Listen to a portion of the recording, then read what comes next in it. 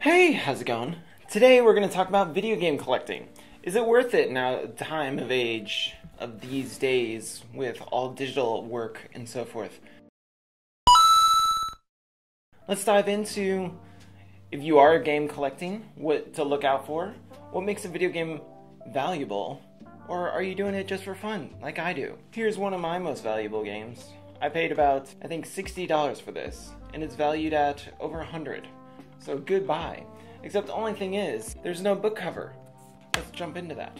So many may think it's a waste of time or a waste of money to get video games, but you could also commit mass murder. That would probably be worse of a time frame. Silent Hill Shattered Memories jumped from $20 to $300 within the past couple of years. I think that is a pretty good value. According to such as like the stock market and so forth, things go up in price and they go down in price as well.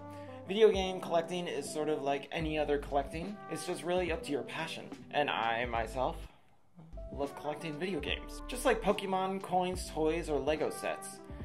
It's really up to your niche of what you want to do. Some things go up in value according to how rare they are and if they are censored, such as Rule of Rose.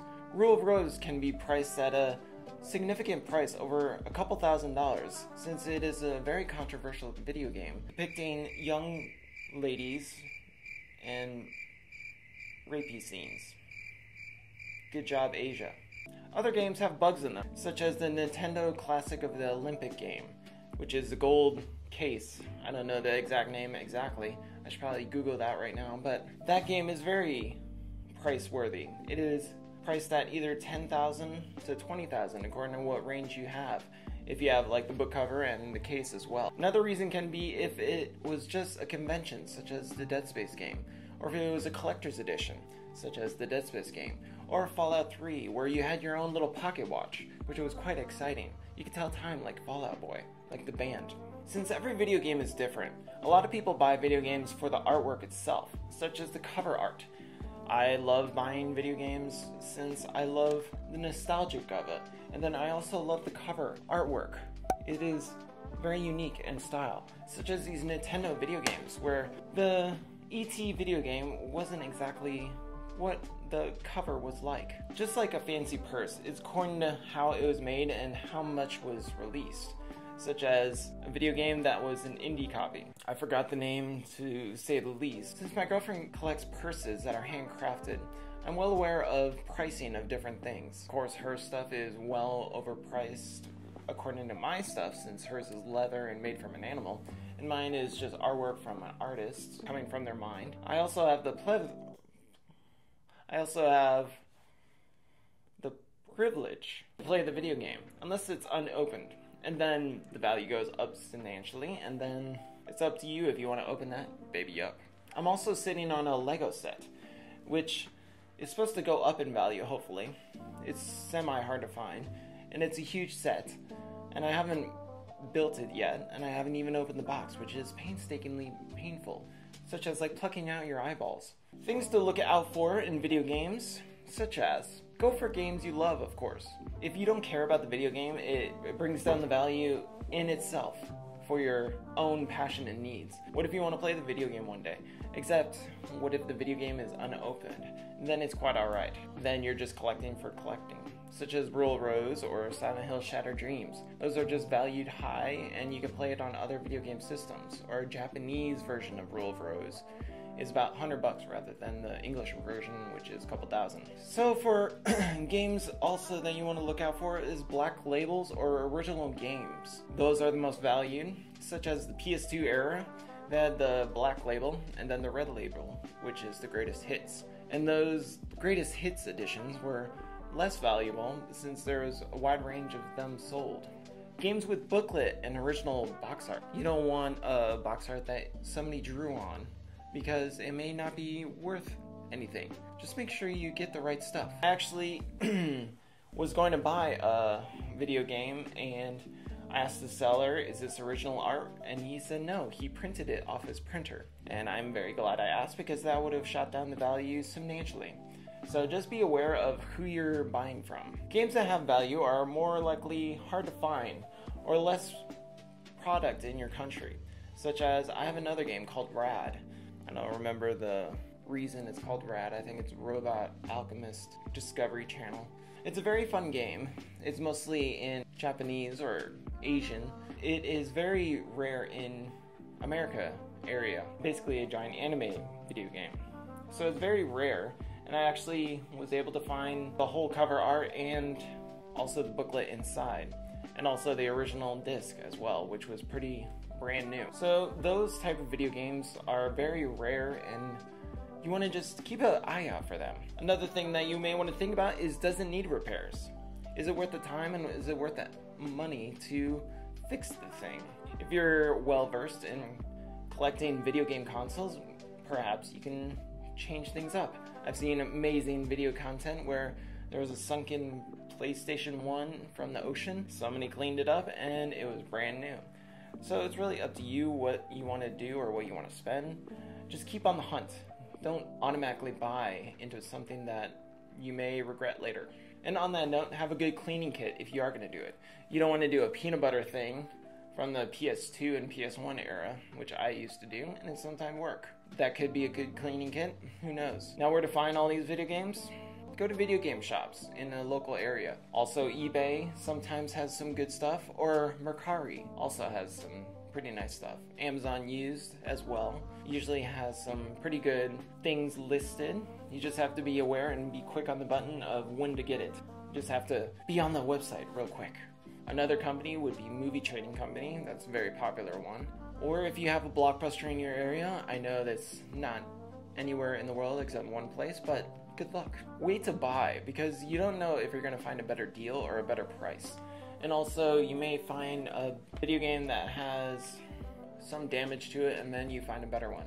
Such as when I was looking for a Silent Hill video game, there was bad water damage on the cover art. And I was like, well, I'll buy some cover art instead on the opposite side, because you are able to buy the booklet and cover art separately. But then I just decided not to get it, and then I found a better deal. So there you go. You never know what you may find. Just like chocolate. Also, when you're looking at a console or a video game, make sure it's authentic.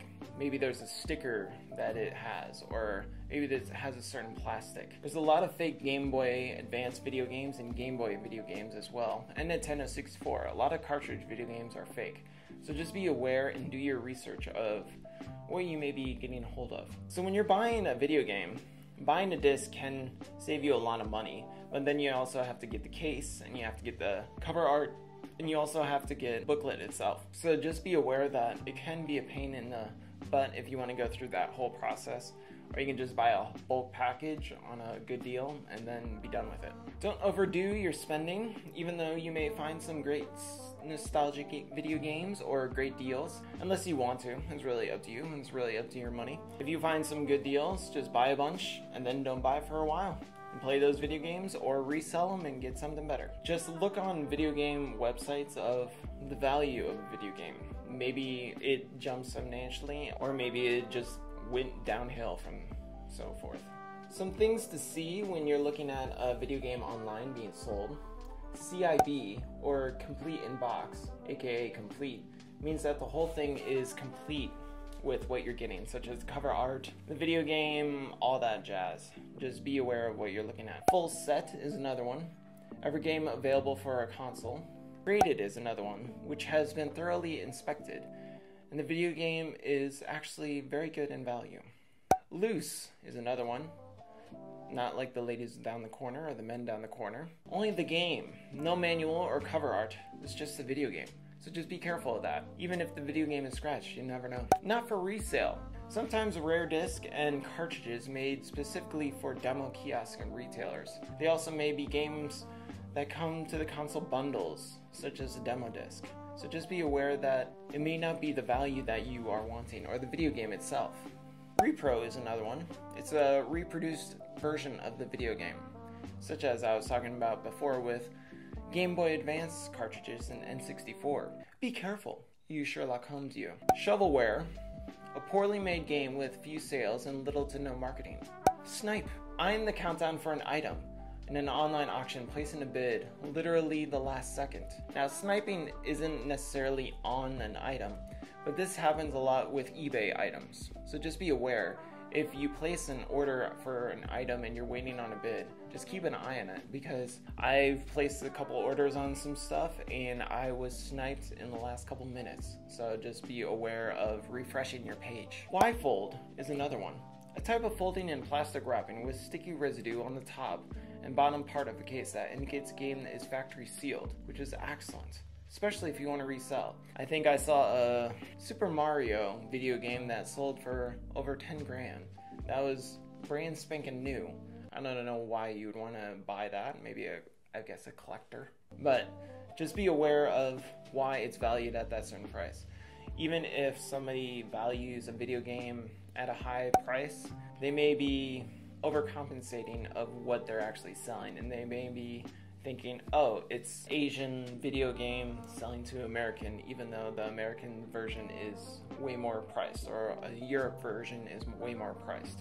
So just be aware of the rating code on the video game itself, such as mature rating, everyone, which is for everyone, teen for teenagers, and all that good stuff. Just be aware of every little detail, even the cover art. A lot of European and Asian video games have different cover art than American video games. So there's a wide variety of type of video games, unless you're just collecting for video game art. Now, do you want to sit on it or sell it? It's really up to you, even with the stock market of video games. A video game that I've been wanting for a while is Jurassic Park Operation Genesis. Now, that video game was up in value about $150 when Jurassic Evolution first came out, and now it went back down to 40 bucks. So it's really up to you with the market.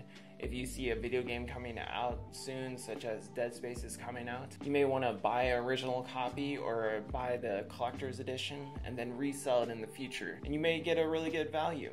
But I would sell it like around the time that the video game, the new version, is being sold, or wait a couple, 20 years, and then you'll be maybe well on your way with getting a good deal. Or you can keep it and keep replaying it. With a lot of my collecting video games, I love replaying all of my good stuff, such as War of the Monsters is one of my favorites from PS2, and the Rad video game as well. And then EDF is another one. PsyOps is a fantastic PS2 video game as well. So what do you think about video game collecting? Are you a collector? I have other collecting stuff, such as Pogs. I don't know if a lot of people remember that. I'm sure younger generations, such as 30-year-olds, would understand Pogs. It was basically gambling for children. I think I may do actually a history and a deep dive on that one. Let me know in the comments down below, what's your favorite video game to collect? Do you think it's worth value? Do you like to play the video games you collect, or do you just like playing video games?